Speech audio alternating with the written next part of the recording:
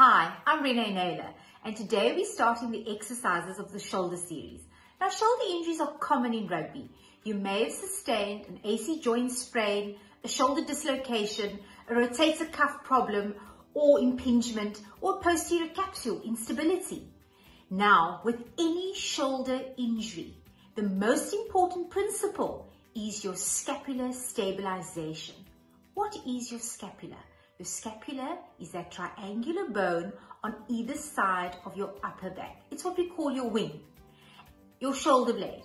The muscles that attach to your scapula are the muscles that have to be firing and working really hard for us to get proper and good use of our shoulder.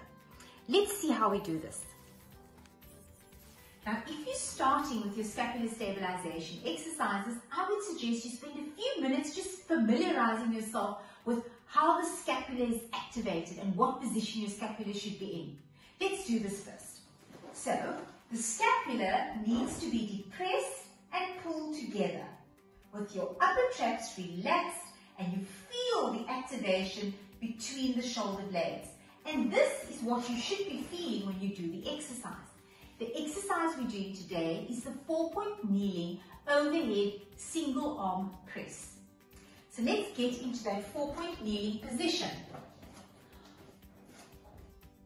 Most important about this position is that your spine should be neutral, not over arch, but just somewhere in the middle, and you keep it there. The next thing is to activate the scapula, and then we lift the arm, keeping that neutral spine and not rotating that trunk. In that 90-degree position, we then go into the overhead, taking the thumb up and coming back. Nice and controlled. It's all about the quality of the movement rather than the quantity of the movement. I would start off by doing one set of 10 repetitions on either side.